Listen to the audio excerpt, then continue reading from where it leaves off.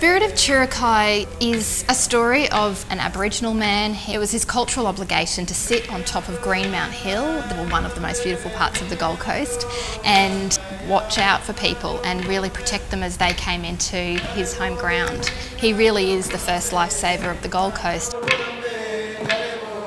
It's now become a large music production and felt like such an important moment to really talk about our Aboriginal people from this area and tell a story that's iconically Gold Coast about the ocean, the surf life-saving, but it's also such a great Australian story, and it's an incredible story to tell to our international visitors about who we are and the greater sense of humanity that exists in all of us.